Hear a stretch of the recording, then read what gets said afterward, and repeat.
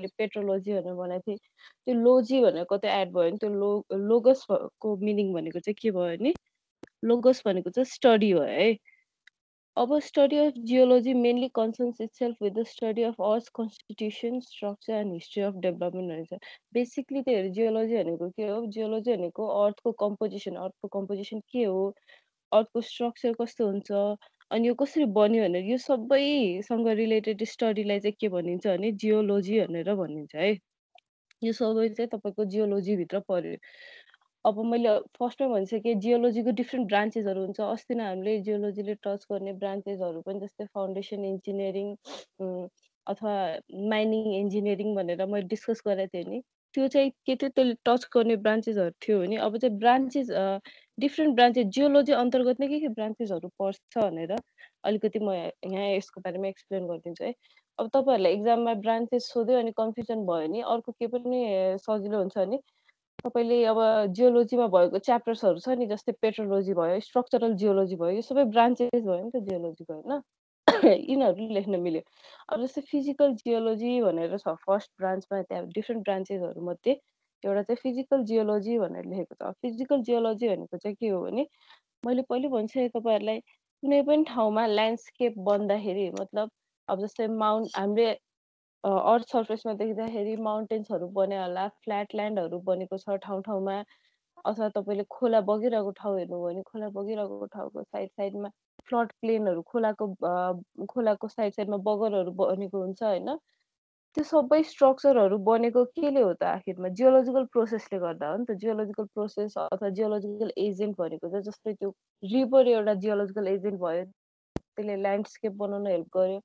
अनि अर्को जस्तै ग्लेसियर मेल्ट भएर स्ट्रक्चरहरू बन्ला अथवा ग्लेसियरले सेडिमेन्टहरू थुपारेर स्ट्रक्चरहरू बन्ला, ल्यान्डफर्महरू बन्ला हो। यसरी स्ट्रक्चरहरू बन्यो भने चाहिँ त्यसलाई चाहिँ के भनिन्छ भने त्यसको स्टडीलाई चाहिँ फिजिकल जियोलोजी भनेर भनिन्छ है। त्यो फिजिकल जियोलोजी भनेर त्यसको कुरा भयो। उम्, उम्, फिजिकल जियोलोजी भनेको चाहिँ फिजिकल जियोलोजी अन्तर्गत चाहिँ सबै ल्यान्डफर्म अथवा ल्यान्डफर्म कसरी बन्छ, ल्यान्डफर्मको स्टडीहरूको बारेमा चाहिँ सबै फिजिकल जियोलोजीभित्र पर्यो। अब अर्को ब्रान्चको कुरा गर्दा अर्को चाहिँ स्ट्रक्चरल जियोलोजी भनेर छ। अब स्ट्रक्चरल जियोलोजी भनेको चाहिँ फेरि के हो त? अर्थमा पाइने रक अथवा रक स्ट्रक्चरहरू के हुन्छ? डिफ्रेन्ट रक स्ट्रक्चर हामीले देख्यौँ भने त्यो अर्थमा पाइने रक स्ट्रक्चरले चाहिँ डिफ्रेन्ट के गरेको हुन्छ? आकृतिहरू बनाएको हुन्छ। हो त्यो कन्फिगुरेसन अथवा अर्थमा पाइने रक स्ट्रक्चरहरू डिफ्रेन्ट एङ्गलमा बसेको हुन्छ। हो त्यो डिफ्रेन्ट एङ्गलमा बसिरहेको रक स्ट्रक्चरको फर्मेसनको बारेमा स्टडीलाई चाहिँ के भनिन्छ? स्ट्रक्चरल जियोलोजी भनिन्छ। अर्थमा भएको रक स्ट्रक्चरमा प्रेसर लागेपछि त्यो डिफ्रेन्ट डिरेक्सनमा फर्किने भयो अथवा टुक्रिने भयो, डिफर्म हुने भयो भने त्यसरी स्ट्रक्चरहरू बन्छ भने त्यो स्ट्रक्चरको हामीले स्टडी गऱ्यौँ भने त्यसलाई चाहिँ स्ट्रक्चरल जियोलोजी भनेर भनिन्छ। यो पहिले मैले भनिसकेको कुराहरू अथवा हामीले पढिसकेको फर्स्ट क्लासमा भनिसकेको कुरा अलिकति रिपिट गरिरहेको छु है म। यो तपाईँहरूको कोर्स कन्टेन्टमा भएकोले यो सबै फेरि रिपिट भइरहेछ है। पेट्रोलोजी भनेर भयो। अब पेट्रोलोजी भनेको चाहिँ फेरि के हो? पेट्रोलोजी भन्ने बित्तिकै तपाईँको स्टडी अफ रक्स, कुनै पनि ठाउँमा रकको स्टडीलाई अब सेडिमेन्ट्री, मेटामोर्फिक र इग्नियस गरेर 3 टाइपको रक हुन्छ। त्यो रकको स्टडीलाई चाहिँ के भनिन्छ? पेट्रोलोजी भनिन्छ है। पेट्रो भनेको तपाईँको ग्रिकमा पेट्रोस भनेको चाहिँ रक, लोगस भनेको स्टडी भयो, पेट्रोलोजी भने स्टडी अफ रक भयो। अब अर्को जियोमोर्फोलोजी भनेको अब जियोमोर्फोलोजी भनेको अब यहाँ के लेखेको छ भने study of origin of ल्यान्डफर्म and the modification by dynamic process भन्छ।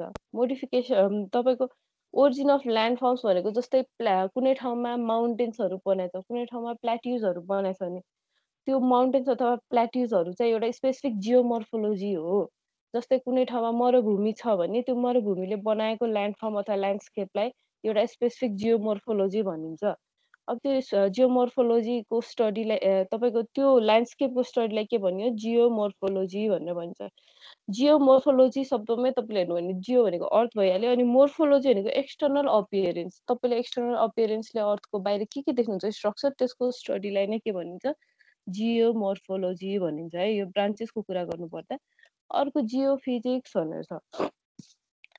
अब जियोफिजिक्स भनेको चाहिँ जस्तै फिजिक्सको प्रिन्सिपलहरू लगाएर यदि हामीले जियोलोजिकल इन्फर्मेसन पत्ता लगाउँछौँ भने त्यसलाई जियोफिजिक्स भनिन्छ। अब तपाईँहरूलाई यसको बारेमा एउटा इक्जाम्पल दिनुपर्दा जस्तै कुनै ठाउँमा अर्थको सर्फेस मुनि चाहिँ त्यहाँ पेट्रोल छ कि छैन भनेर पत्ता लगाउनु पर्यो होइन। भने अर्थको सर्फेस भन्दा माथि बसेको मान्छेले मुनिको स्ट्रक्चरको बारेमा इन्फर्मेसन पत्ता लगाउनलाई इन्डाइरेक्ट मेथडहरू युज गर्यो। जस्तै कुनै इन्स्ट्रुमेन्ट युज गरेर त्यहाँ चाहिँ के गर्यो भने सिस्मिक वेभहरू चाहिँ आर्टिफिसियली जेनेरेटेड सिस्मिक वेभ चाहिँ पास गराएर त्यो पास गरिसकेपछि त्यसको चाहिँ के भयो भने हरेक कुराको आफ्नो रेसिस्टिभिटी भ्यालु हुन्छ कि हुँदैन? रेसिस्टिभिटी भ्यालु हुन्छ नि है।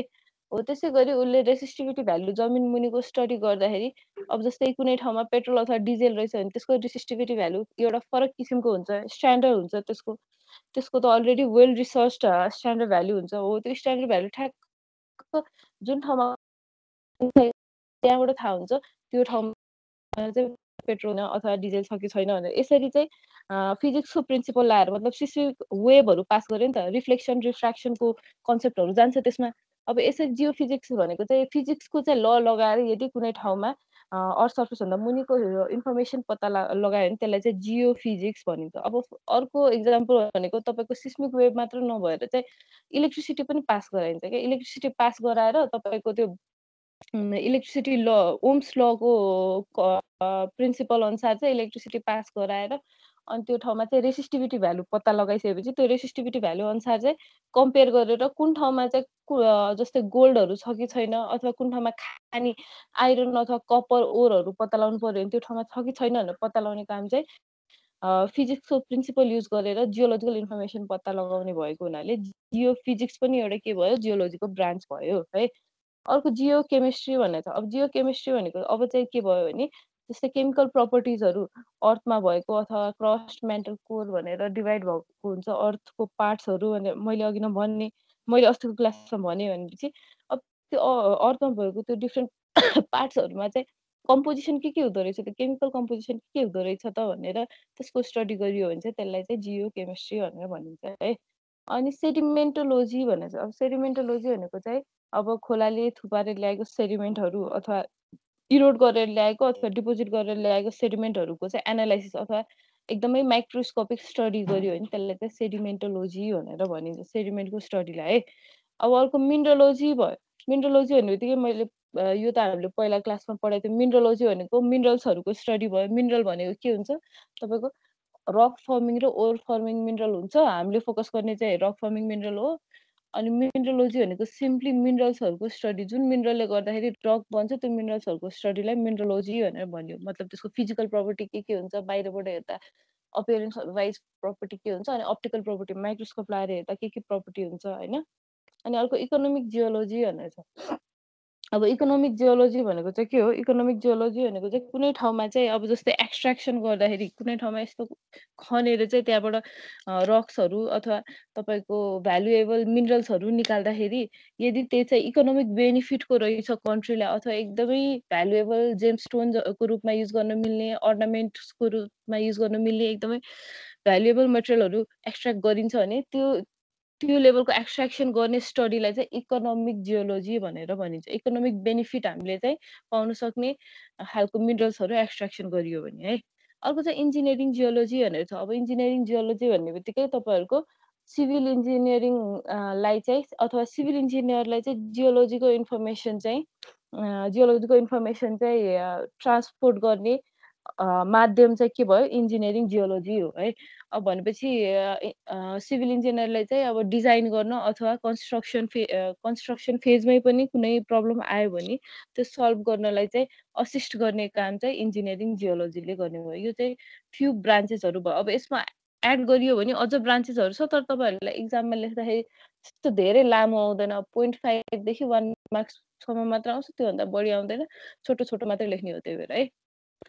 अब फाइनली त्यसो भए डेफिनेसन सिभिल इन्जिनियरिङ यहाँ तपाईँले हेर्नुभयो भने डेफिनेसन भनेर छ है। सिभिल इन्जिनियरिङ भनेको के हो अब यत्रो तपाईँ सिभिल इन्जिनियरिङ पढिराख्नु भएको छ भनेपछि सिभिल इन्जिनियरिङ भनेको के हो त अभियसली सबैलाई ज्ञान होला होइन। अब पनि मैले तपाईँहरूलाई एउटा सर्ट राखिदिन खोजेको यो इन्ट्रोडक्सन फेज भएको हुनाले अब सिभिल इन्जिनियरिङ भन्ने बित्तिकै तपाईँको field of engineering related to design construction and maintenance of building dams bridges tunnel highways and any other structure by use of physical lodge भनेर छ है। By use of physical lodge mathematical equation and theories of mechanics भनेर अब हेर्नु है त अब भनेपछि कन्स्ट्रक्सनसँग रिलेटेड सिभिल इन्जिनियरिङ भन्ने बित्तिकै इन्जिनियरिङको यस्तो फिल्ड हुने हो जुन चाहिँ तपाईँको डिजाइन फेजमा पनि रिलेट गर्ने भयो, कन्स्ट्रक्सनमा रिलेट गर्ने भयो, अनि मेन्टेनेन्समा पनि रिलेट गर्ने भयो। के को? इन्फ्रास्ट्रक्चरहरूको। मैले सिधै इन्फ्रास्ट्रक्चरहरू भनिदिएँ है, ड्याम, ब्रिजेस यिनीहरू सबै के भयो? इन्फ्रास्ट्रक्चर भयो। त्यो सबै इन्फ्रास्ट्रक्चरको चाहिँ तपाईँको डिजाइन, कन्स्ट्रक्सन र मेन्टेनेन्ससँग रिलेट गर्ने स्टडीलाई नै के भन्यो? सिभिल इन्जिनियरिङ भन्यो। बाइ द युज अफ के? यसले अब के युज गर्दैछ? Physical lodge. Physical lodge, mathematical equation and theory of mechanics भनेको छ।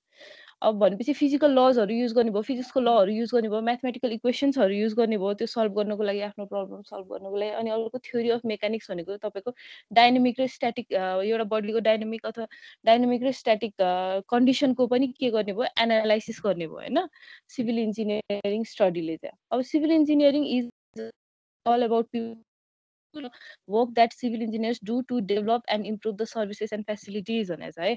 भनेपछि सिभिल इन्जिनियरिङ त्यही भएर अलिकति बाइङ गरेर तपाईँले अब जस्तो कुनै पनि कन्स्ट्रक्सन गरिराख्नु भएको छ भने त्यो गरिरहेको कसको लागि हो? फर द पिपुल हो नि त। फर द पिपुल कन्स्ट्रक्सन भइरहेको छ भनेपछि civil engineering somehow also needs social acceptance रहेछ नि त होइन। भनेपछि सोसियल एक्सेप्टेन्स पनि चाहिने चाहिँ स्टडी रहेछ सिभिल इन्जिनियरिङ भनेको चाहिँ, किनभने it's all about for the people है। त्यही भएर कन्स्ट्रक्सन गर्दाखेरि अथवा साइट सेलेक्सन गर्दाखेरि जहिले पनि जुन ठाउँमा फिजिबल छ त्यही ठाउँमा मात्र कन्स्ट्रक्सन गर्न मिल्छ त। जस्तो तीनटा रोड अलाइनमेन्ट छ, मतलब पोसिबल अलाइनमेन्ट चाहिँ तीनटा छ होइन, तीनटा छ। एउटा अलाइनमेन्टमा चाहिँ रोड कन्स्ट्रक्ट गर्यो भने चाहिँ पुरा बस्ती नै सार्नुपर्छ, त्यतातिर बस्ती नै छैन तर रोडको लागि चाहिँ सुइटेबल, एकदम सुइटेबल ढुङ्गा छ, मतलब त्यो ठाउँको रक चाहिँ एकदमै त्यो तपाईँको स्लोप स्टेबल छ, त्यो रक ले गर्दाखेरि चाहिँ स्लोप स्टेबल बनाउँछ। तर अर्को साइडमा चाहिँ तपाईँको रक चाहिँ के छ? इन्टरमिडिएट छ, स्टेबल त्यस्तो स्टेबल पनि होइन, ठाउँ ठाउँमा प्रोटेक्सन लाउनु पर्ने पनि छ तर इन्टरमिडिएट छ। अनि तर के छ तपाईँको त्यता वरिपरि चाहिँ बस्ती, त्यता वरिपरि छ भने बस्ती भएको एरियामा तपाईँले चुज गर्नुपर्छ नि होइन। हो त्यही भएर जहिले पनि civil engineering is all about people भनेर यो पनि सम्झिनु पर्ने हुन्छ। कन्स्ट्रक्सन गर्दा फिजिबल ठाउँ मात्र चुज गरेर कन्स्ट्रक्सन गर्ने भनेर कहिले पनि हुँदैन है। अब scope of geology in civil engineering, अघि हामीले ब्रान्चेसको कुरा गरेको थियौँ। अब चाहिँ स्कोप कता कता हुन्छ त त्यसो भनेर मैले अस्तिको क्लासमा जस्तै फाउन्डेसन इन्जिनियरिङ, वाटर रिसोर्स भनेर त्यसमा थपेको थिएँ नि, त्यही पोइन्ट्सहरू छ है यहाँ, कन्फ्युज नहुनु। अस्ति मैले एक्सप्लेन गरेको थिएँ फिगर, सरी, हजार्ड म्यानेजमेन्टको, हजार्ड मिटिगेसनको कुराहरू भएको थियो, त्यो सबै चाहिँ स्कोपभित्र पर्यो है फाउन्डेसन इन्जिनियरिङको। अनि कन्स्ट्रक्सन मेटेरियलको है। अब जस्तै माइनिङ इन्जिनियरिङमा स्कोप हुने भयो।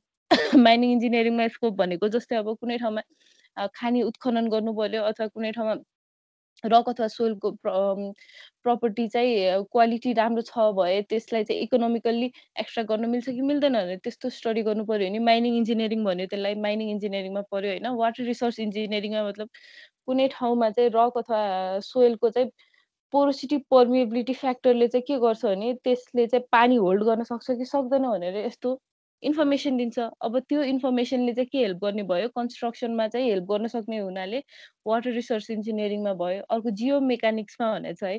जियो मेकानिक्स भन्ने बित्तिकै तपाईँको कुनै पनि बडीको स्ट्याटिक अथवा डाइनामिक स्टेटमा चाहिँ कन्डिसन कस्तो हुन्छ भनेर त्योसँग एनालाइसिस गर्दाको कुरा भयो। अनि अर्को ल्यान्ड युज प्लानिङ भनेको अब कन्स्ट्रक्सन गर्न लागिराख्नु भएको छ भने सबभन्दा पहिला के गर्नु पर्यो? त्यो ठाउँमा त अब कन्स्ट्रक्सन गर्नुभन्दा अगाडि त्यहाँको रक अथवा सोइलको प्रपर्टीहरू स्टडी गरिन्छ। अब प्रपर्टी स्टडी गरे बापत हामीले ल्यान्ड युज प्लानिङतिर पनि इन्फर्मेसन लिन्छौँ है। अनि अर्को इन्भाइरोमेन्टल इन्जिनियरिङ भनेको ल्यान्डफिल अथवा त्यो सलिड वेस्ट म्यानेजमेन्टसँग रिलेटेड स्टडीहरूमा भयो।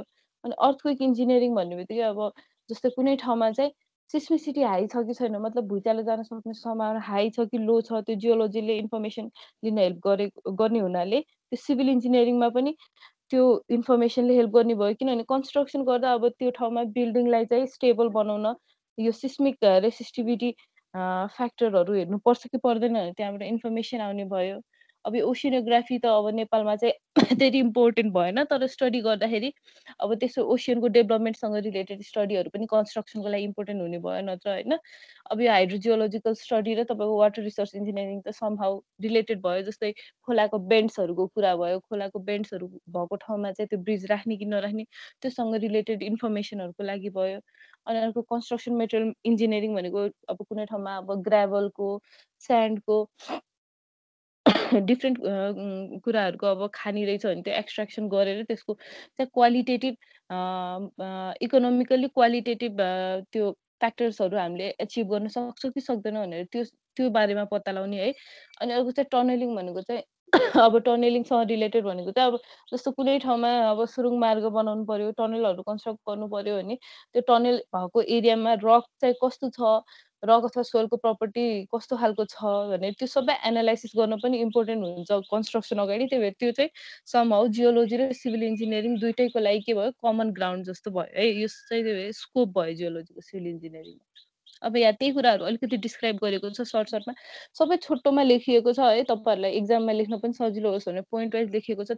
यो एकदम धेरै लामोमा आउँदैन तपाईँहरूलाई। त्यही भएर यो छोटो पोइन्ट वाइज तपाईँहरूले हेर्नुभयो भने तपाईँहरूलाई पनि सजिलो हुन्छ। जस्तै यहाँ फाउन्डेसन इन्जिनियरिङको लागि एसेसमेन्ट अफ सोइल कन्डिसन भनेको छ, मतलब सोइल अथवा रक पनि हुनसक्यो। फाउन्डेसन इन्जिनियरिङ भनेबित्तिकै रक र सोइलको चाहिँ तपाईँको फाउन्डेसन कन्डिसनको बारेमा एसेसमेन्ट गर्ने भयो। अनि कन्स्ट्रक्सन मेटेरियल इन्जिनियरिङमा अब क्वालिटीको स्टडी भयो। इन्फ्रास्ट्रक्चर इन्जिनियरिङमा अब लोकेसन कहाँ राख्ने, ब्रिजको, टनलको, त्यो सबै स्टडी गर्दाखेरि जियोलोजिकल इन्फर्मेसन चाहिने भएकोले अब डिजास्टर म्यानेजमेन्टको कुराहरू भयो, मिटिगेसन एन्ड म्यानेजमेन्टको कुरा भयो होइन। अब ल्यान्ड युज इन्जिनियरिङमा सोइल इरोजन कन्ट्रोलहरूको कुराहरू आउँछ। वाटर रिसोर्स इन्जिनियरिङमा अघि भने मैले हाइड्रोजियोलोजी, मतलब कुनै पनि ठाउँमा अब तपाईँको रक अथवा सोइलको प्रपर्टीले चाहिँ त्यहाँ जमिन मुनि पानी कतिको बस्छ भनेर त्यसले चाहिँ डिसाइड गर्ने भएको हुनाले यो सबै इन्फर्मेसनहरू चाहिँ इम्पोर्टेन्ट हुन्छ। यो सबै त्यही भएर स्कोप भयो है जियोलोजीको सिभिल इन्जिनियरिङमा। अब objectives and importance of geology in civil engineering भनेर चाहिँ अब अब्जेक्टिभ्सहरू के हो त्यसो भए अब जियोलोजीले चाहिँ खासमा के गर्ने हो भने सिस्टमेटिक अप्रोच चाहिँ दिएर चाहिँ to complete the constructions groundwork smoothly and complete the civil engineering without any complication भनेको भनेपछि जियोलोजीले चाहिँ के गर्ने हो भने उसले चाहिँ इन्फर्मेसन दिएर अथवा गाइडलाइन्स दिएर रेकमेन्डेसन दिएर चाहिँ सिभिल इन्जिनियरलाई चाहिँ उसको काम चाहिँ स्मुथली कन्स्ट्रक्सनको काम चाहिँ एकदम स्मुथली गर्न दिन चाहिँ असिस्ट गर्ने भयो। जस्तो कुनै ठाउँमा बिचमा कन्स्ट्रक्सन गर्दा गर्दै प्रब्लम आयो, अब जस्तै कुनै ठाउँमा सुरुङ मार्ग बनाइरहेको थियो अनि सुरुङ मार्ग बनाइरहेको ठाउँमा कन्स्ट्रक्सन गर्दा गर्दै बिचमा त्यहाँको रक चाहिँ के भयो, चिरा परेर सबै रक चाहिँ ब्लक ब्लक भएर खस्न थाल्यो भने के भयो, कन्स्ट्रक्सन पज भयो कि भएन, हल्ट भयो कि भएन, हो त्यहाँ प्रब्लम आयो। तर पहिल्यै त्यो ठाउँमा कन्स्ट्रक्सन गर्नु अगाडि जहिले पनि ट्रेन्ड के छ भने कन्स्ट्रक्सन गर्नु अगाडि नै अब त्यो ठाउँमा जियोलोजिकल इन्फर्मेसन ग्यादर गर्छ। जियोलोजिकल इन्फर्मेसन अब टनल बनाउँदा त के हुन्छ, टनल त अन्डरग्राउन्ड स्ट्रक्चर हो। अब अन्डरग्राउन्ड स्ट्रक्चरमा त्यसो भए कसरी त्यो इन्फर्मेसन लिने भन्ने जस्तो लाग्ला है। अब अन्डरग्राउन्ड स्ट्रक्चरमा इन्फर्मेसन लिँदाखेरि उनीहरूले चाहिँ मैले अघि भने नि जियोफिजिक्स भने नि हो, इन्स्ट्रुमेन्टहरू लगाएर चाहिँ जमिन मुनिको नेचर कस्तो छ, जमिन मुनि रकमा कता कता चिरा परेको छ, कुन एङ्गलमा चिरा परेको छ भने त्यो पत्ता लगाउँछ। अब कुन एङ्गलमा कसरी चिरा परेको छ भनेर पत्ता लगाइसकेपछि त्यही अनुसार चाहिँ टनल कसरी खन्ने भनेर डिसाइड हुन्छ कि। हो, टनल कसरी खन्ने भनेर डिसाइड भएपछि अनि त्यसले बल्ल कन्स्ट्रक्सनमा भोलि गएर प्रब्लम आउन दिँदैन। अब प्रब्लम अथवा तपाईँको पहिल्यै तपाईँलाई थाहा भयो यो कन्स्ट्रक्सन गर्दा सबैतिर यो सबसे बेस्ट रुट हो टनल बनाउन, तर बिचमा यो यति यति किलोमिटरमा चाहिँ अब तपाईँको के हुन्छ, यस्तो चिराहरू आउँदो रहेछ भनेर पहिल्यै थाहा भयो भने त के हुन्छ, त्यो कन्स्ट्रक्सन गर्नु अगाडि त्यहाँ सपोर्ट लगाएर गरिन्छ नि होइन। सिभिल इन्जिनियरले थाहा पाइसकेपछि, पहिल्यै थाहा पाइसकेपछि, जियोलोजिकल इन्फर्मेसनबाट थाहा पाइसकेपछि त के हुन्छ, उसले त्यो इन्फर्मेसन युज गरेर जुन ठाउँमा चिरा पर्न लागेको छ पहिला प्रोटेक्सन लाउँछ अनि कन्स्ट्रक्ट गर्छ। त्यही भएर कन्स्ट्रक्सन हल्ट हुन नदिनलाई अथवा कन्स्ट्रक्सनमा प्रब्लम आइसकेपछि पनि त्यो सल्भ गर्नको लागि चाहिँ जियोलोजीले हेल्प गर्नु चाहिँ यसको मेन अब्जेक्टिभ भयो है। सिभिल इन्जिनियरको कन्स्ट्रक्सन वर्क चाहिँ स्मुथली रन गर्न दिनु है। अब the value of geology in civil engineering has been recognise only in comparatively recent years भनेको छ। रिसेन्ट इयर्समा मतलब मात्र बल्ल आइडेन्टिफाई भयो, किनभने बल्ल रिसेन्ट इयर्समा डेभलपमेन्टहरू अझ तपाईँको के भयो, एक्सिड गर्न थालेपछि त्यो ठाउँमा चाहिँ प्रब्लम्सको बारेमा पनि स्टडी भयो नि त। प्रब्लमलाई धेरै आइडेन्टिफाई गर्न थाल्यो अथवा प्रब्लमलाई अलिकति म्याक्रोस्कोपिक रूपमा हेर्न थालिसकेपछि अब जियोलोजीको इम्पोर्टेन्स थाहा भयो, मतलब रक अथवा सोइलको प्रपर्टीले यस्तो कन्स्ट्रक्सनमा प्रब्लमहरू पोज गर्दो रहेछ भनेर थाहा भयो।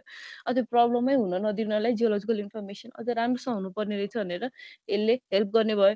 अब geology provides a systematic knowledge of construction material, it's occurrence, composition, durability and other properties. कुनै पनि ठाउँमा तपाईँको जस्तै ग्राभल भयो, स्यान्ड भयो, कन्स्ट्रक्सनको भएको मटेरियलहरू चाहिँ जस्तै कुनै ठाउँमा घर बनाइराख्नु भएको छ अनि ग्राभल स्यान्ड तपाईँको नजिकै पाइन्छ भने तपाईँ टाढाको ठाउँमा जानुहुन्छ? जानु हुँदैन नि होइन? हो, त्यही भएर जहिले पनि कन्स्ट्रक्सन गर्दाखेरि रोडै बनाइरहेछौँ अथवा टनलै बनाइरहेछौँ भने पनि सकेसम्म नजिकको ठाउँमा कन्स्ट्रक्सन मेटेरियल रहेछ भने त्यो एक्सेस गर्ने अथवा त्यो स्टडी गर्ने काम पनि जियोलोजीले गर्नुपर्छ। जस्तै रोड बनाउन लागेको छ अथवा त्यो ठाउँमा टनल बनाउन लागेको छ भने फर्स्टमै त्यो एरियाको वरिपरि चाहिँ कहाँ छ एक्सेस गर्न मिल्ने मटेरियल एक्सेस गर्न मिल्ने चाहिँ कहाँ छ भनेर त्यो पत्ता लगाएर अनि त्यहाँको क्वालिटी पनि स्टडी गर्ने काम चाहिँ जियोलोजीले गर्छ है। अब अर्को चाहिँ the knowledge of geological work of natural agency such as water, wind, ice and earthquake helps in planning and carrying out major civil engineering work भनेको छ। अब जस्तै वाटरले अथवा विन्डले मुभमेन्ट गर्दाखेरि डिफ्रेन्ट डिफ्रेन्ट स्ट्रक्चरहरू बनाउँछ अथवा भुइँचालो गएपछि के हुन्छ? भुइँचालो जाँदाखेरि तपाईँको डिफ्रेन्ट प्रब्लमहरू पोज गर्छ भने यो सबैको स्टडीले के गर्ने भयो? यो सबैको स्टडीले चाहिँ सिस्टमेटिकली कन्स्ट्रक्सन डिसाइड गर्नको लागि इन्जिनियरिङ वर्कको लागि कन्स्ट्रक्सन डिसाइड गर्नको लागि चाहिँ यो सबैको नलेज इम्पोर्टेन्ट हुन्छ। अब यहाँनिर एउटा इक्जाम्पल पनि दिएको छु। For example the knowledge of erosion, transportation and deposition helps greatly in solving the expensive problem of river control भनेको छ है। जस्तै कुनै ठाउँमा अब इरोजन कतिको हुन्छ, ट्रान्सपोर्टेसन रेट कति छ अथवा सेडिमेन्ट कसरी थुपारेर ल्याउँछ, कति मासमा चाहिँ त्यो भोल्युममा चाहिँ त्यो सेडिमेन्टहरू डिपोजिट गरेर ल्याउँछ भनेर यो पत्ता लाग्यो भने चाहिँ कुनै पनि ठाउँमा रिभर कन्ट्रोल गर्नु पर्यो अथवा फ्लड कन्ट्रोलै गर्नु पर्यो भने पनि यो सबै इन्फर्मेसन पहिल्यै पत्ता लगाइसकेपछि के हुन्छ भने त्यहाँ फ्लड कन्ट्रोल गर्न सक्ने हामीलाई चाहिँ अलिकति पहिल्यै प्लस पोइन्ट हुने भएको हुनाले यो सबै इन्फर्मेसन चाहिँ इम्पोर्टेन्ट हुन्छ। अनि यो सबै इन्फर्मेसन भनेको सेडिमेन्टोलोजीबाट आउँछ। सेडिमेन्टोलोजी पनि के भयो तपाईँको आखिरमा ब्रान्च भयो नि त जियोलोजीको। अघि हामीले स्कोपको कुरा गरेको थियौँ त्यसमा पनि थियो होइन? त्यो चाहिँ ब्रान्चभित्र पर्यो। अनि अर्को ground water is the water which occurs in the sub surface रक्स। The knowledge about it's quantity and depth of occurrence is required in connection with water supply irrigation भनेको छ। अब जस्तै ग्राउन्ड वाटरको चाहिँ तपाईँको कन्टेन्ट कति छ अथवा सब सर्फेसमा नेचर कस्तो छ, कुन ठाउँमा कुन पोजिसनमा छ, क्वालिटी कस्तो छ, त्यो सबैसँग रिलेटेड स्टडी भनेको त हाइड्रोजियोलोजीमा पर्छ। अब त्यही हाइड्रोजियोलोजीले पनि के गर्ने भयो तपाईँको सिभिल इन्जिनियरिङमा, त्यही भएर कन्स्ट्रक्सनमा एसिस्ट गर्ने भयो। किनभने कुनै ठाउँमा तपाईँलाई अब वाटर रिसोर्सकै मुभमेन्टहरू चाहिने हुनसक्छ। अब टनल बनाइराख्नु भएको छ भने टनल बनाउँदाखेरि टनलभित्र सपोज रोड टनल बनाउन लागिराख्नु भएको छ अनि त्यो रोड टनलको एरियामा चाहिँ सपोज ग्राउन्ड वाटर चाहिँ के हुँदो रहेछ भने ग्राउन्ड वाटर चाहिँ खस्ने अथवा सिपेज हुन सक्ने सम्भावना भएको एरिया रहेछ भने पानी त्यसरी सिपेज हुन सक्ने सम्भावना भएको एरियामा रोड टनल बनाउनु मिल्यो त? मिलेन नि। पानी सिपेज भएर आखिरमा त्यो कोल्याप्स हुन सक्छ नि त स्ट्रक्चर होइन? त्यही भएर ग्राउन्ड वाटरको पोजिसन कहाँ छ अथवा त्यो त्यो पोजिसनले चाहिँ तपाईँको कन्स्ट्रक्सनमा प्लस पोइन्ट दिन्छ कि दिँदैन भने त्यसको बारेमा एनालाइसिस गर्नु पनि इम्पोर्टेन्ट हुन्छ। यो सबै कन्स्ट्रक्सनमा पर्यो है। त्यही भएर सिभिल इन्जिनियरिङ कन्स्ट्रक्सनसँग रिलेटेड भयो। अब फाउन्डेसनको कुरा भयो। अब जस्तै foundation problem of dam, bridges and buildings are directly concern with geology भनेको छ। जस्तै कुनै ठाउँमा हामी ड्याम कता बनाउने, ब्रिज कता बनाउने अथवा बिल्डिङ्सहरूको फाउन्डेसन कता राख्ने, कस्तो खालको पोजिसनमा राख्दा चाहिँ ठिक हुन्छ भनेर यो सबै स्टडी चाहिँ केसँग रिलेट गर्यो भने जियोलोजीसँग। जस्तै तपाईँको फाउन्डेसन बनाउँदा साइट इन्भेस्टिगेसन भन्ने च्याप्टरमा अझ डिटेलमा पढ्छौँ हामी यो सबै कुरा होइन? जियो2मा। अब अहिलेलाई भन्नुपर्दा चाहिँ जस्तै तपाईँले कुनै ठाउँमा बिल्डिङ बनाउन लाग्नु भएको छ भने दुईटा अप्सन दिएँ है त मैले। बिल्डिङ बनाउन लाग्दाखेरि यो एउटा ठाउँमा चाहिँ तपाईँको रक फाउन्डेसन छ अनि एक ठाउँमा चाहिँ ग्राभल फाउन्डेसन छ भने रक फाउन्डेसन चुज गर्नुहुन्छ कि ग्राभल फाउन्डेसन? कुन बेटर हुन्छ होला? रक राम्रो।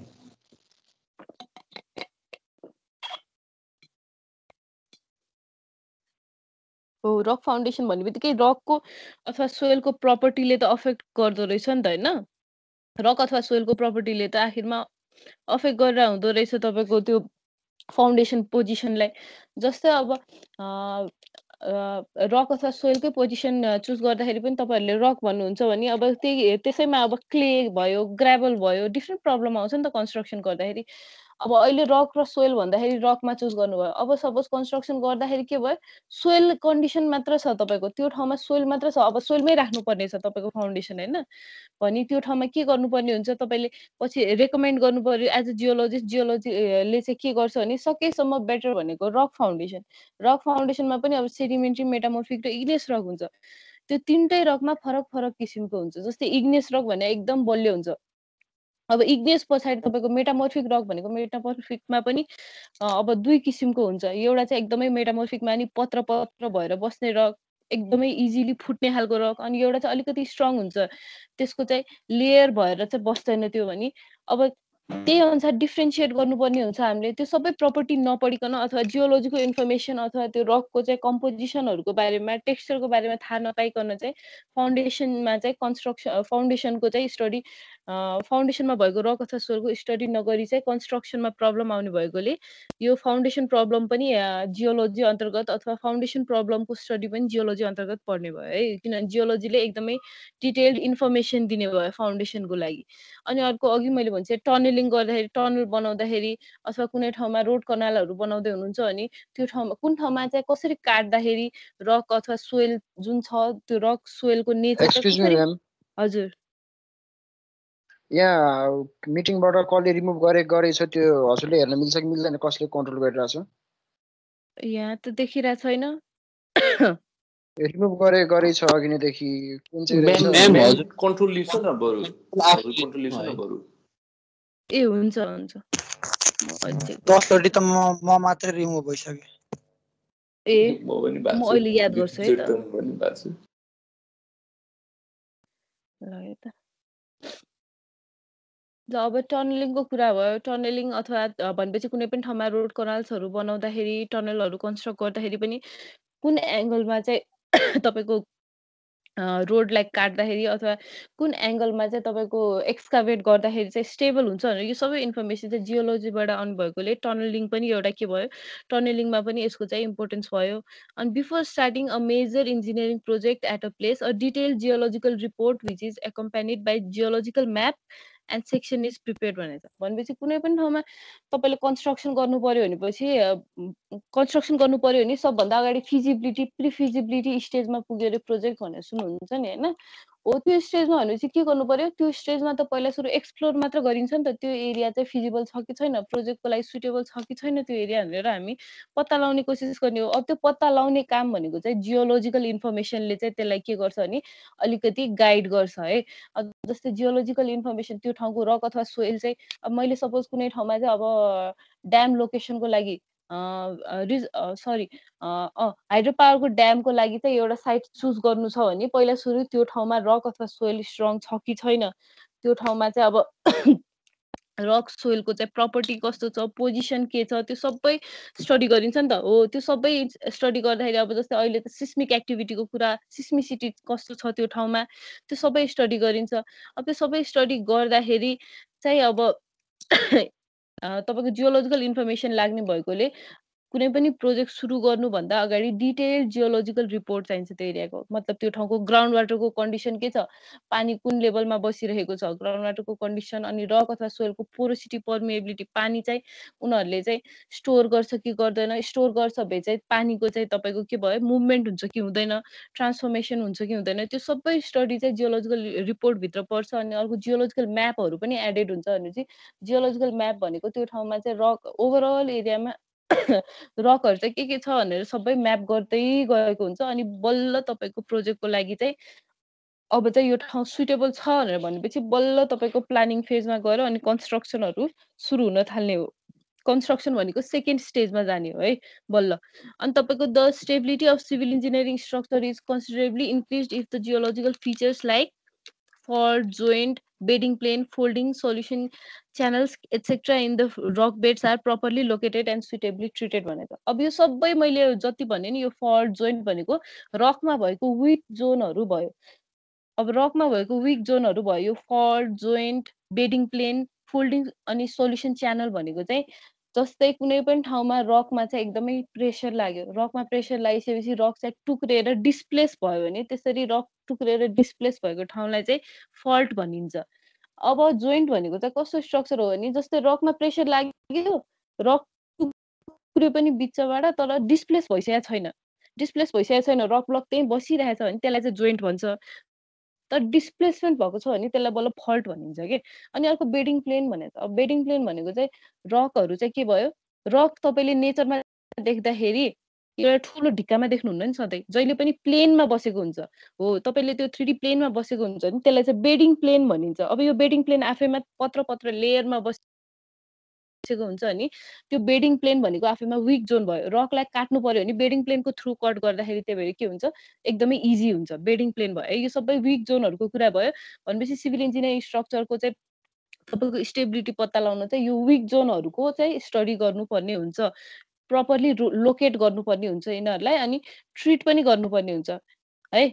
अब जस्तै फल्ट भएको एरिया त्यसरी चिरा परेर रक चाहिँ खसिसकेको रहेछ, डिस्प्लेस भइसकेको एरिया रहेछ भने त्यो ठाउँमा स्ट्रेस लागेको रहेछ भनेर त्यसले चाहिँ इन्फर्मेसन दिन्छ। अब स्ट्रेस लागेको एरियामा चाहिँ के गर्नुपर्ने हुन्छ, त्यो ठाउँको रकलाई चाहिँ अलिकति बलियो बनाएर हुन्छ कि केही स्ट्रक्चरहरू लगाएर हुन्छ कि कन्ट्रोल गर्नुपर्ने हुन्छ है कन्स्ट्रक्सन गर्नुभन्दा अगाडि, नत्र चाहिँ त्यसले चाहिँ प्रब्लम्सहरू ल्याउन सक्छ कन्स्ट्रक्सन। अब त्यसमा इन्जिनियरिङ जियोलोजी भनेको के हो, इन्जिनियरिङ जियोलोजी एकोर्डिङ टु आइएइजी भनेको छ है। अब यो डेफिनेसन चाहिँ तपाईँहरूलाई एक्जाममा write down the definition of engineering geology according to आइएइजी भनेर भनेको हुनसक्छ, international association of engineering geologist अनुसार हो है। अब engineering geology is defined by the आइएइजी as the science devoted to the investigation.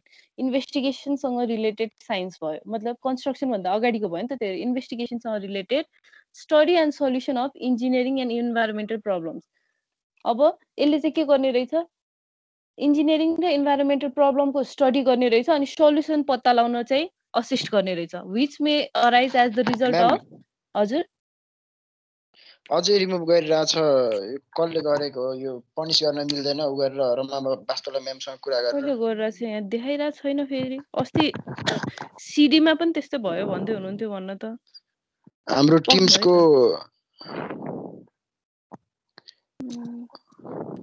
तपाईँहरू सबैलाई एकचोटि हेरेर अटेन्डिजमा राख्नुपर्छ जस्तो छ यो। त्यसमा राखिदिनु म्याम, नत्र हुँदैन। अब रिमुभ गर्छन् हजुरले, कन्ट्रोल आफ्नो हजुरकोमा भयो भने अनि हुँदैन रिमुभ। पक्नु है त। हाम्रो रमा वास्तवलाई म्यामसँग यस्तो रेकर्ड हुन्छ कि उहाँसँग एकचोटि सोध्छु है त। म यहाँ मैले यहाँ सेटिङमा मिलाएको चाहिँ थिएँ हिजो, सिडीको त्यस्तै प्रब्लम आयो भनेर। एटेन्डिजमा चाहिँ फेरि मैले सार्न मिलेन, मलाई ओनर बनाउनु भएको छैन, गेस्ट हो कि के बनाउनु भएको रहेछ मलाई, त्यही भएर म एकचोटि सोध्छु है त कलेजमै। एकचोटि म फेरि नभए बन्द गरेर खोल्छु नि त। हुन्छ म्याम।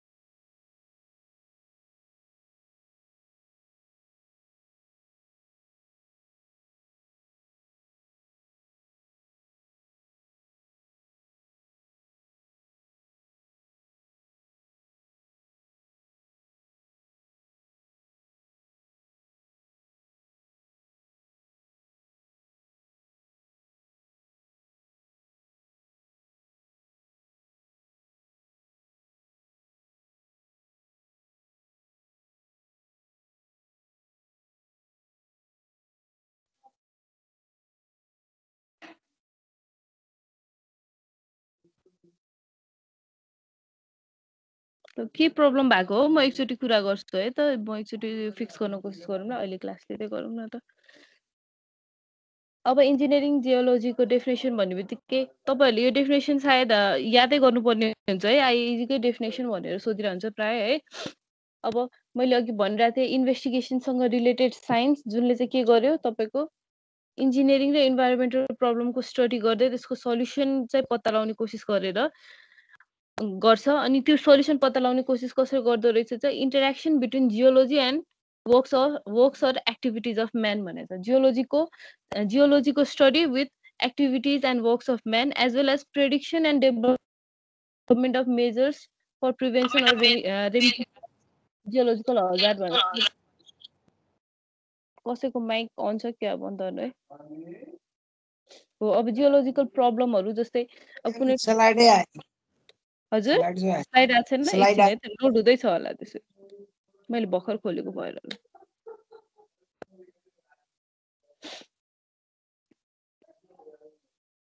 देखाइरहेछ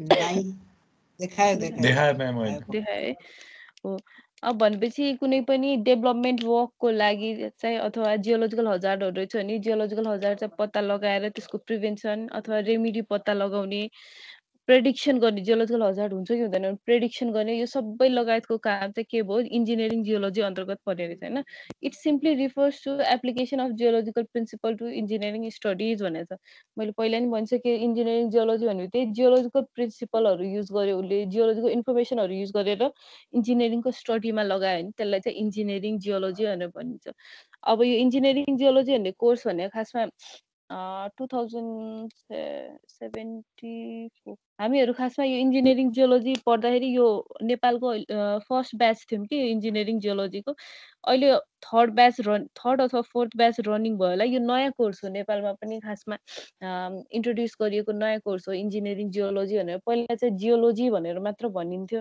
अहिले चाहिँ इन्जिनियरिङ जियोलोजी भनेर निकालिएको हो अब यो इन्जिनियरिङ जियोलोजीमै पनि अब जस्तै सिभिल इन्जिनियरले नै पढ्ने सब्जेक्टहरु पनि इन्जिनियरिङ ड्रइङहरुदेखि लिएर सोइल मेकानिक्सहरु तपाईहरुले पढ्नुहुन्छ नि हाइड्रोलोजी पढ्नुहुन्छ त्यो सबै इन्जिनियरिङ जियोलोजीको स्टुडेन्टहरुले पनि पढ्नुपर्ने हुन्छ के जस्तै तपाईहरुले अब मास्टर्समा सुन्नु भएको छ नि अब सिभिल इन्जिनियरको स्टुडेन्टले जियोटेक इन्जिनियरिङ पढ्छ नि जियोटेक इन्जिनियरिङ पढ्दाखेरि उसले जियोलोजीको अलिअलि इन्फर्मेसनहरु लिएर त्यसलाई चाहिँ सिभिल इन्जिनियरिङमा चाहिँ कसरी युज गर्दो रहेछ हाल्छ नि त्यसैगरी जियोलोजीको स्टुडेन्टले चाहिँ इन्जिनियरिङ जियोलोजी पढेर चाहिँ जियोलोजीको इन्फर्मेसन उसलाई पहिल्यै छ अनि सिभिल इन्जिनियरिङमा चाहिँ त्यो जियोलोजीको इन्फर्मेसन कसरी हाल्ने भनेर भाइस वर्सा त्यस्तो खालको सब्जेक्ट बनाएको हो कि इन्जिनियरिङ जियोलोजी भनेको चाहिँ खासमा अब भनेपछि यसले चाहिँ जियोलोजीको प्रिन्सिपल पनि युज गर्ने भयो अनि इन्जिनियरिङको स्टडीमा इन्जिनियरिङको फिल्डमा कसरी लगाउने रहेछ भनेर त्यसको चाहिँ फर्दर एनालाइसिस गर्ने भयो अब role and task of an engineering geologist भनेछ अब कुनै पनि इन्जिनियरिङ जियोलोजिस्टको चाहिँ रोल अथवा टास्क के हुँदो रहेछ त प्रोजेक्टमा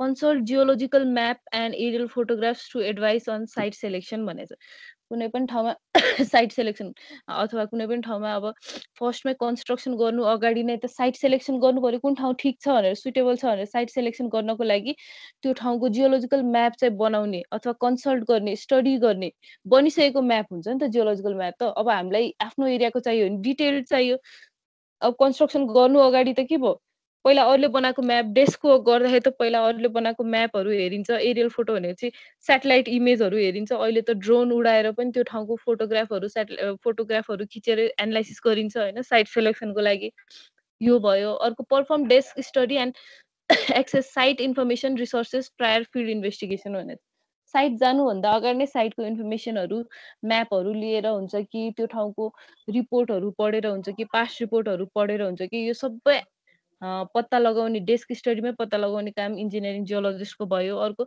access findings for construction engineers भनेछ अब जस्तै कन्स्ट्रक्सन इन्जिनियर्सको लागि फर्दर इन्फर्मेसनहरु त्यहाँ कन्स्ट्रक्सन मेटेरियलहरु के छ अथवा त्यो त्यहाँ चाहिँ के इस्युजहरु आउन सक्छ भनेर त्यो एक्सेस गर्ने फर्स्टमै हैन अनि collect data and produce engineering geological report भनेछ अब डाटाहरु पत्ता लगाइसकेपछि त्यो डाटाहरु अनुसार चाहिँ फिल्ड जानु अगाडि नै त्यहाँको एउटा इन्जिनियरिङ जियोलोजिकल रिपोर्ट जस्तो रेडी गरेर त्यही रिपोर्ट अनुसार चाहिँ के हुन्छ त्यहाँ चाहिँ फिल्डमा चाहिँ फलो हुन्छ के त्यो तपाईको चाहिँ त्यो पोइन्ट्सहरु चाहिँ फलो हुने भयो अनि ओभरसी progress of specific contracts related to engineering geology भनेर चाहिँ अब इन्जिनियरिङ जियोलोजीसँग रिलेटेड कन्ट्र्याक्ट्सहरु जस्तै कन्स्ट्रक्सन वाइज अब इन्फ्रास्ट्रक्चर बिल्ड गर्ने अब ड्यामहरु रिजर्भरहरु बनाउँदाखेरिको कुराहरु भयो यो सबैसँग रिलेटेड प्रोजेक्ट्सहरु को चाहिँ रिलेटेड टु इन्जिनियरिङ जियोलोजी त्यसको चाहिँ के गर्ने प्रोग्रेसहरु चाहिँ अब्जर्भ गर्ने अनि कन्डक्ट इन्जिनियरिङ क्याल्कुलेसन्स भनेछ अब इन्जिनियरिङ क्याल्कुलेसन्स भनेको जस्तै सेडिमेन्टोलोजिकल एनालाइसिस गर्दाखेरि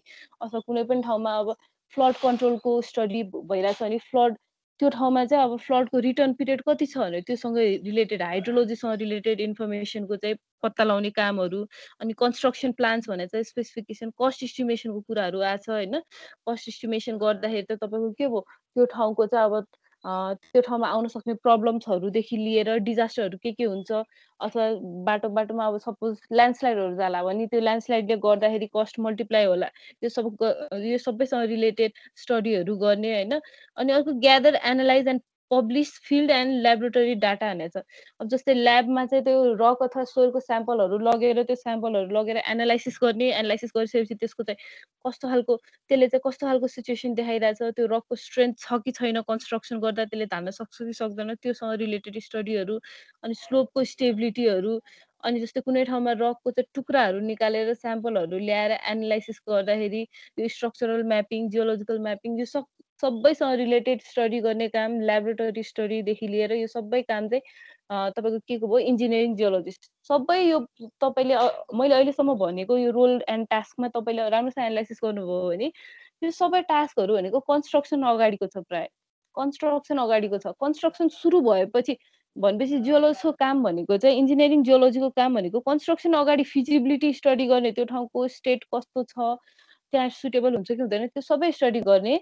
अनि त्यसपछि कन्स्ट्रक्सन पछि एउटा फेजमा चाहिँ, कन्स्ट्रक्सन पछि फेरि बिचमा प्रब्लम आयो भने त्यहाँ स्टडी गर्ने। अनि अर्को चाहिँ प्रब्लम आएन तैपनि प्रब्लम छ कि छैन भनेर मेन्टेनेन्स गर्दाखेरि, अथवा तपाईँको त्यहाँ चाहिँ म्यानेजमेन्ट गर्दाखेरि केही प्रब्लम छ कि छैन भनेर फेरि एकचोटि चेक गर्दाखेरि है, त्यो सबै गर्दाखेरि मात्र तपाईँको इन्जिनियरिङ जियोलोजिस्टको चाहिँ रोल चाहिँ त्यहाँ इम्पोर्टेन्ट हुने रहेछ। सबै टाइममा हुँदैन रहेछ। मतलब कन्स्ट्रक्सनको टाइममा चाहिँ सिभिल इन्जिनियर हुन्छ भने कन्स्ट्रक्सनभन्दा अगाडि र कन्स्ट्रक्सन भइसकेपछि प्रब्लम आउँदाखेरि चाहिँ इन्जिनियरिङ जियोलोजिस्टले चाहिँ अब्जर्भ गर्नुपर्ने भयो है। अब scope, objective and it's importance in context of Nepal. नेपालको कन्टेक्स्टमा किन इम्पोर्टेन्ट छ त त्यसो भए? अब पहिल्यै हामीलाई थाहा छ नेपाल भनेको एकदम डाइभर्स टोपोग्राफी भएको देश भयो भनेपछि यहाँ हाई हिमालयदेखि लिएर हिलदेखि लिएर तराई 3 किसिमकै सबै के छ, भेरिएबिलिटी छ। जियोग्राफिकल अथवा तपाईँको टोपोग्राफिकल डाइभर्सिटी छ। यही तपाईँले मैले मलेखुमै तपाईँहरूलाई लग्यो भने पनि सेडिमेन्ट्री रक पनि त्यही पाउँछ, मेटामोर्फिक रक पनि त्यही पाउँछ, इग्नियसको रकको पनि बाउल्डर एउटा त्यही पाउँछ। भनेपछि एउटै ठाउँमा त्यति धेरै डाइभर्सिटी देखिनु भनेको त नेपाल आफैमा के छ, डाइभर्स टोपोग्राफी भएको देश रहेछ नि त होइन। डाइभर्स टोपोग्राफी भएको देश छ अनि यहाँ विभिन्न किसिमका रकहरू भेटिन्छ। वेदर कन्डिसन नै नेपालमा हेऱ्यौँ भने के छ, फरक छ नि त होइन। हाम्रो टोपोग्राफी अनुसारै फरक छ नि त। त्यही भएर नेपाल एकदमै डाइभर्स टोपोग्राफी भएको एरिया भयो। अब यस्तो डाइभर्स टोपोग्राफी भएको एरियामा एउटै टोपोग्राफी थियो भए पो एउटै किसिमको कन्स्ट्रक्सन गर्न मिल्थ्यो। अब फरक खालको टोपोग्राफी भएको ठाउँमा त के हुने भयो, हामीले कन्स्ट्रक्सन गर्दाखेरि पनि फरक किसिमको चाहिँ के गर्ने भयो, रेमिडिजहरू युज गर्नुपर्ने भयो। अब अर्को चाहिँ तपाईँको टेक्टोनिकल्ली एक्टिभ हिमालयन रेन्ज, मैले पहिला क्लास लिँदाखेरि भनेको थिएँ। अब जुन यो 2400 किलोमिटर लङ हिमालयन रेन्ज छ, त्यो हिमालयन रेन्जमा पनि 2400मा पनि 800 किलोमिटर त नेपालभित्रै पर्छ। अब त्यो 800 किलोमिटर यो हिमालयन रेन्ज चाहिँ टेक्टोनिकल्ली एक्टिभ छ, मतलब भुइँचालो जान सक्ने सम्भावना चाहिँ एकदमै बढी छ यो एरियामा। यो चाहिँ यङ्गेस्ट माउन्टेन चेन पनि हो, भुइँचालो जान सक्ने सम्भावना नि बढी छ, किनभने यहाँ चाहिँ प्लेट्सको मुभमेन्टहरू चाहिँ एकदम रेगुलरली भइरहेछ, अर्थभित्र भएको प्लेट्सहरूको मुभमेन्ट।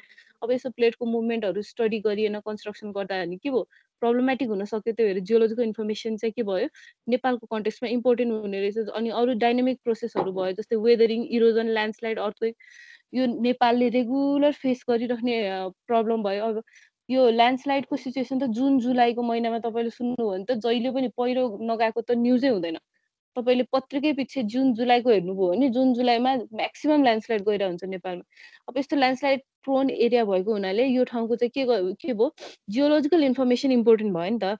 कन्स्ट्रक्सन गर्दाखेरि एकदमै ध्यान पुर्याउनु पर्ने भयो।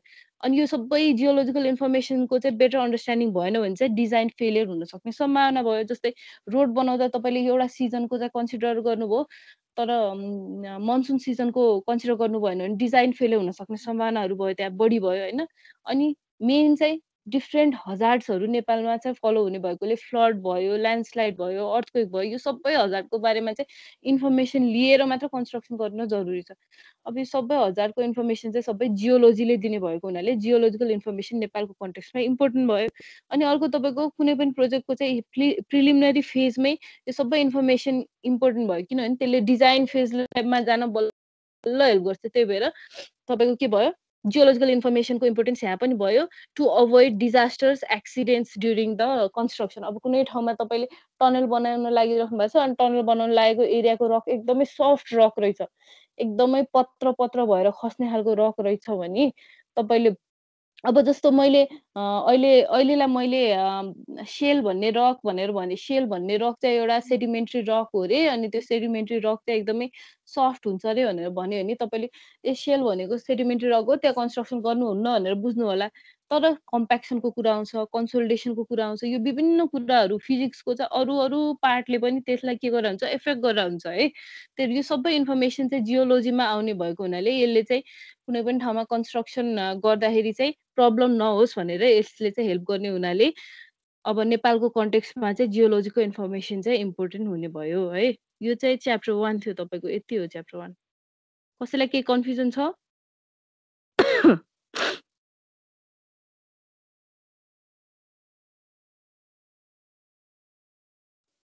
के कन्फ्युजन छ कसैलाई?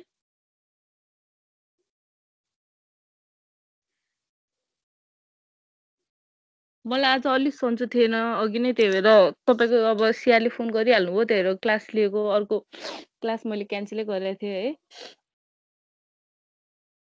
तपाईँहरूको चाहिँ लिइहालेँ। म असाइनमेन्ट चाहिँ यो च्याप्टरको हालिदिन्छु, एउटा असाइनमेन्ट गरिहेर्नु है त। यो च्याप्टर चाहिँ यति हो, मैले भने नि जस्तै बेसिक्स भयो, जियोलोजी भनेको के हो, जियोलोजीको ब्रान्चेसहरूको कुराहरू आयो, जियोलोजीको स्कोपको कुरा आयो, अनि इम्पोर्टेन्सको कुराहरू आयो। त्यसपछि इन्जिनियरिङ जियोलोजी भनेको के हो डेफिनेसन, अनि त्यसपछि इन्जिनियरिङ जियोलोजिस्टको टास्क रोलको कुरा आयो। त्यसपछि नेपालको कन्टेक्स्टमा चाहिँ इन्जिनियरिङ जियोलोजीको अथवा जियोलोजीको इम्पोर्टेन्स चाहिँ के छ भनेर त्योसँग रिलेटेड स्टडी भयो। यहाँसम्म भयो यो च्याप्टर चाहिँ है। अब केही कन्फ्युजन भयो भने तपाईँहरूले मलाई टिम्समा मेसेज गर्दा पनि हुन्छ। म एउटा असाइनमेन्ट बेलुकातिर बिस्तारै हेरेर एउटा असाइनमेन्ट पनि हालिदिन्छु। 1 हप्ता जतिको टाइम दिउँला तपाईँहरूलाई असाइनमेन्ट बुझाउनु होला। अहिलेलाई चाहिँ त्यही हो। ल सबैलाई थ्याङ्क यू। अनि म एकचोटि यो कसले के गरेर